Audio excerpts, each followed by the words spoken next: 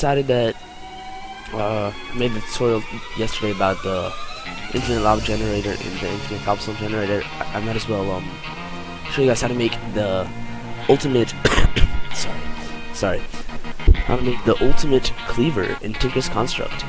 Now, as you can see, I'm using the infinite lava on my smeltery, so I don't have to fill it up. It's at 4,000 constantly. It's gonna keep going like that. If it ever needs any more, it uses it. Now, for this, you're gonna need the smeltery, as you can see. I put down 2 drains and casting tables. You don't need those. I mean, you need 1, just not 2. So, as you can see, it doesn't have to be big at all. Now, in case any of you don't know how to craft some of this stuff, I'm actually not going to show that, but I will show you how to craft the cleaver. So, in my opinion, this is actually the best cleaver. Now, we're going to need to make, what are they called? Patterns?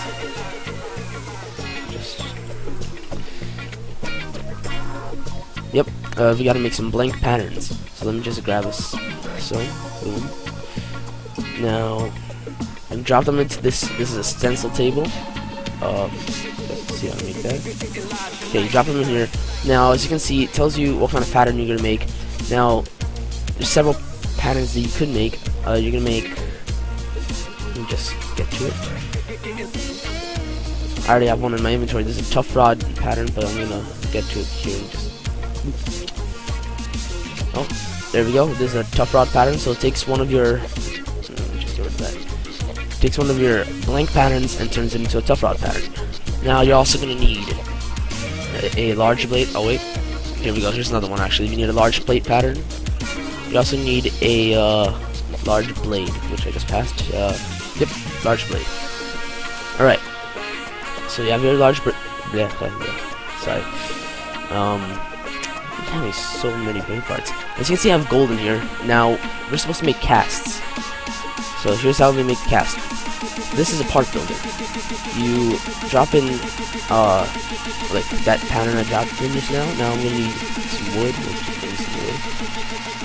Just click on that. Alright.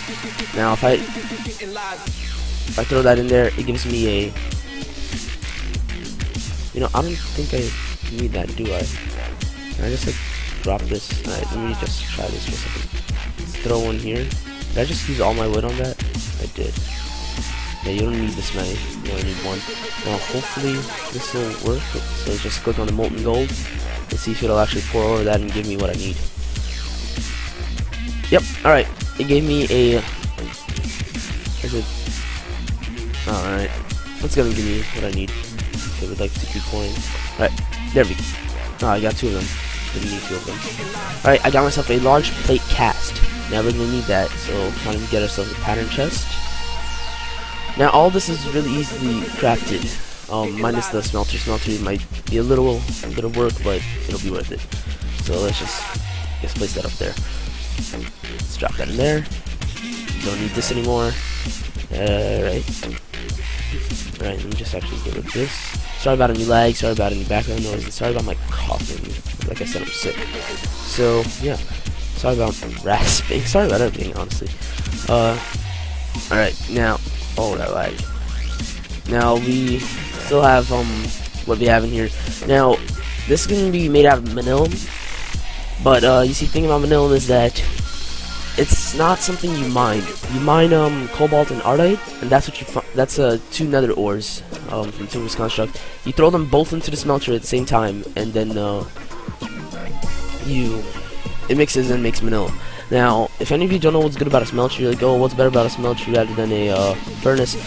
For one, you can throw many things in at a time, and they will all smelt at the same time. For another, it gives you 2 ingots for it instead of 1. It's gonna be really worth it. Like I have an enormous one on the server. Again, this is sacred. Oh my God, brain farts. Sacred Labyrinth Modpack. Check it out. I will have a link for the download in the description from Technic launcher. All right, now. Let's get these casts. So you can take this out. We don't need that anymore. Let's get a large blade pattern. Right. So if I drop that in there, it's gonna give me 1 wooden large sword blade. Let's at the same time make the tough tool rod. There we go. We got a wooden tough tool rod. Now we're not gonna use the tool rods. I mean, we are, just not the normal one, like it shows there. Let's just actually use both of them at the same time. I guess that'll make things faster. Here we go. Now, I believe we still have the gold in the first slot. Yep. Alright. 1, 2. Okay. Let me click on this one, I guess. Alright. Here we have a tough tool. Did I get rid of that other one? Oh no, it's under here. So, we have the large blade cast, and tough tool rod cast, which we won't need. Damn it.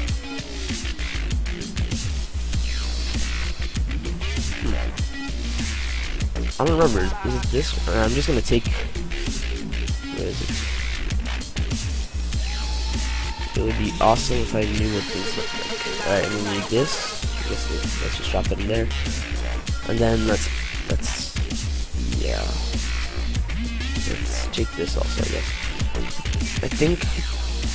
You see, I don't remember if it's one or the other, so sorry about that. So we don't need these anymore. Now. We're gonna need paper.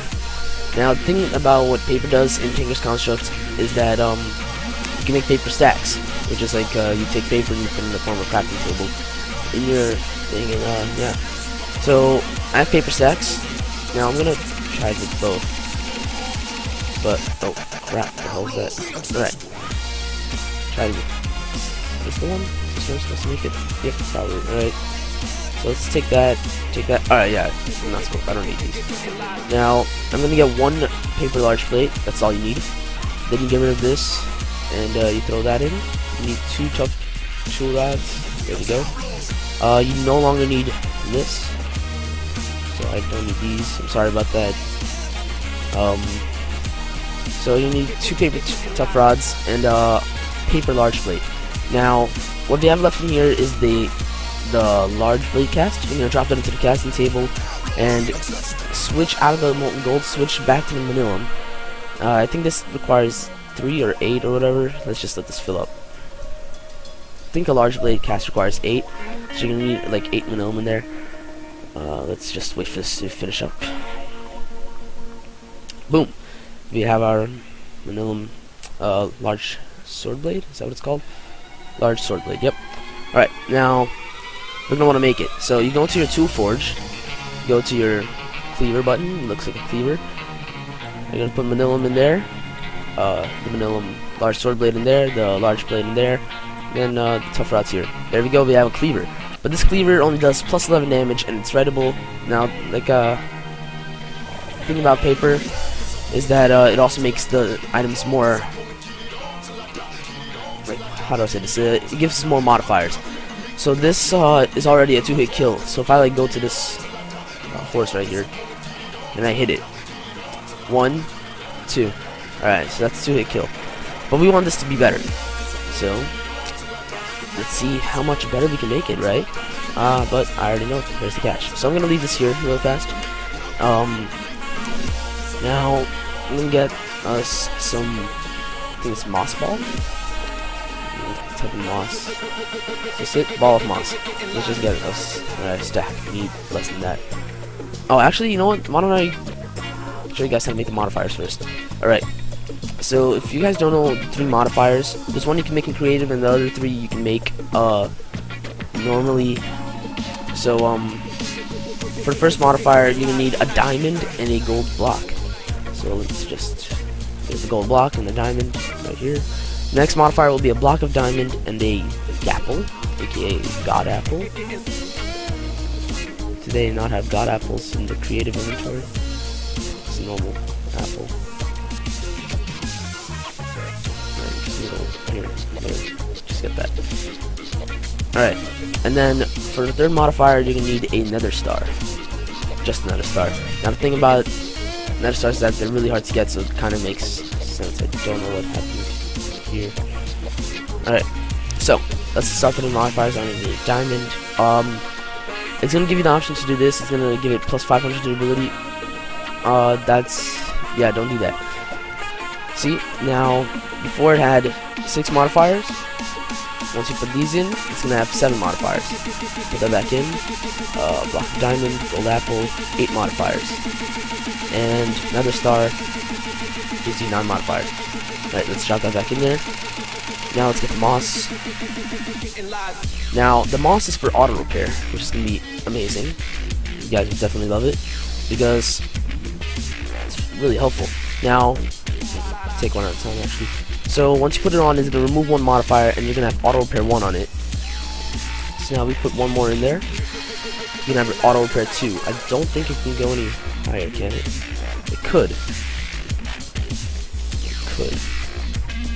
You know,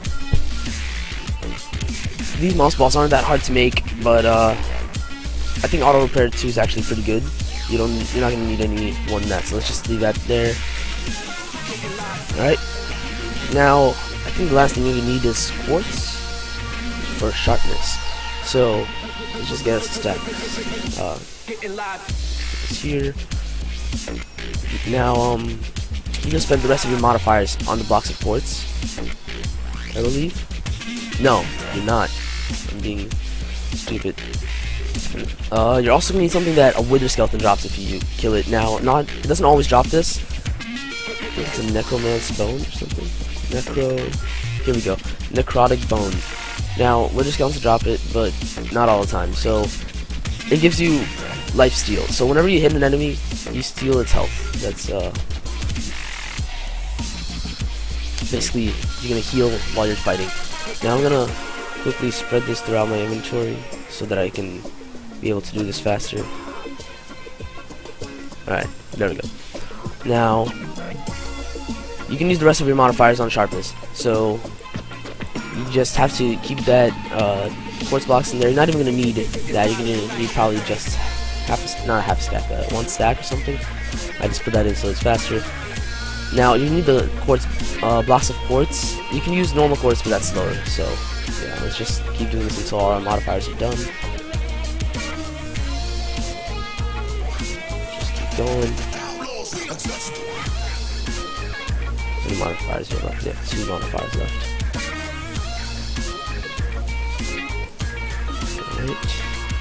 Alright. If any of you don't know what's good about a cleaver, is that you can behead mobs and people. So if you're on a server and you like to collect heads, it's 20% drop of a head. So if you kill someone, 20% chance that you'll get a head.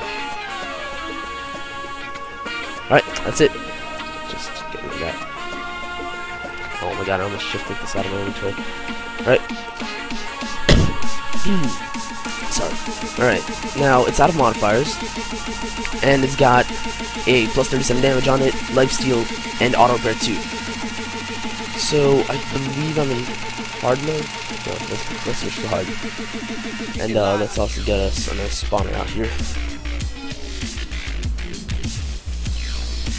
Which spawner do we want? We want something that'll hurt me a lot. Alright, why don't we use an iron golem?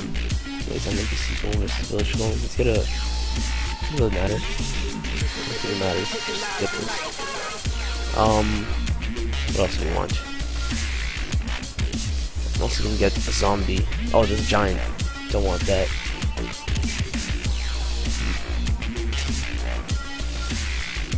There's custom NPCs in here, so it's just like gonna give me some other stuff.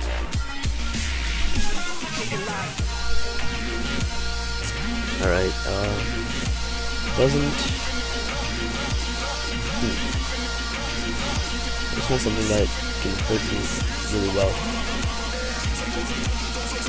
Alright, let's just get a blade, yes. Alright, so we have our golem spawner, we have our blaze spawner. So I'm gonna show you how much damage it does, because if I spawn... Alright, here we go. Golem has 100 health. Look at how many hits it takes to kill it. 1, 2, 3, or if you want to like go out with crits, it's like this. Did I hit it the second time? Nope. There, it's a 2-hit kill if you crit it. Now, if you guys don't know how to crit, you probably should, but you have to jump and or shift at the same time. It doesn't matter. You can like shift while punching. So if you guys have to look at my butt, you can shift while punching. You can jump, shift while punching. That's why like most hack lines have that crits, which is where it makes your character shift and punch a bunch whenever you're no, punching is kill aura. Basically, yeah, it makes you shift a bunch, and oh, is this, what's wrong with this one? Oh, it's raining. Just toggle downfall.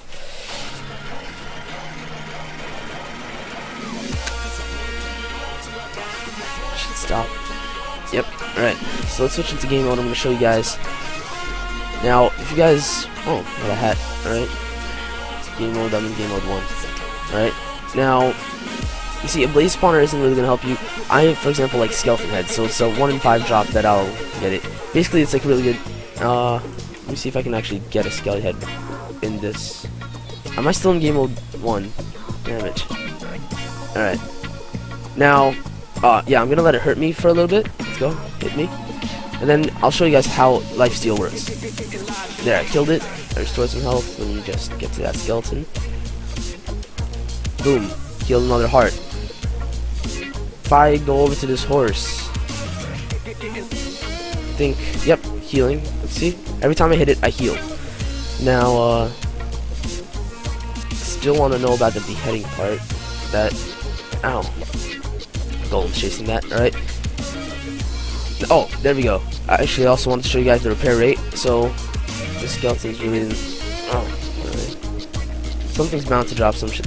So, let's just get this kill going. Oh, this is an infernal mob. Damn. Alright, let me just search game mode 1. Let's quickly get back to where I died. Wow, I've traveled far so I can make the mod. Not mod. The showcase or whatever you want to call it. Now, let's see. Here's my stuff. Yeah, here we go. Now, let's just... Holy shit. Alright. I just really want to show you guys the... Oh my god. Screw you, Golem. I really guys want to show you how to get the heads and all. It doesn't really matter, but... I also want to show you guys the durability loss. You see that? It takes some durability. Now, the thing about cleavers is that they have, ouch, a lot of durability. Ow. Ow. Yeah, fucker.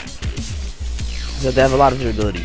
Now, with them having a lot of durability, like, see, if you go over this, it says out of 100.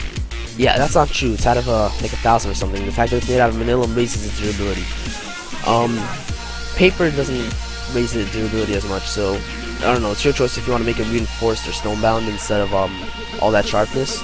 But plus 37, where is it? Plus 37 sharpness, that's almost 2 full health bars. So like, you see my health bar right there? It's gonna, it should do, like if someone has modifiers on their thing, it's like a canister, right? Canister? There we go. So, say someone has a green heart canister. I think that's gonna really do something. Let it go. Did I seriously drop it?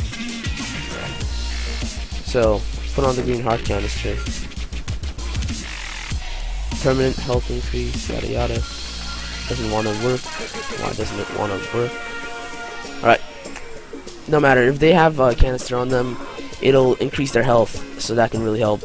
It can definitely penetrate armor, as you saw with that zombie wearing full gold armor. So yeah, I hope you guys found this. As you can see, it's actually fully restored. Hope you guys found this tutorial very helpful. Remember, ultimate cleaver. I have no doubts about that. And subscribe for more comments on what else you might want me to. Oh, yeah, that doesn't protect you from getting killed. No matter.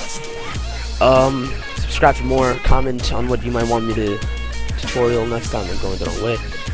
And for a partnership, you can always get a partnership with the Freedom. That's the people I have a partnership with. And link will be down in the description.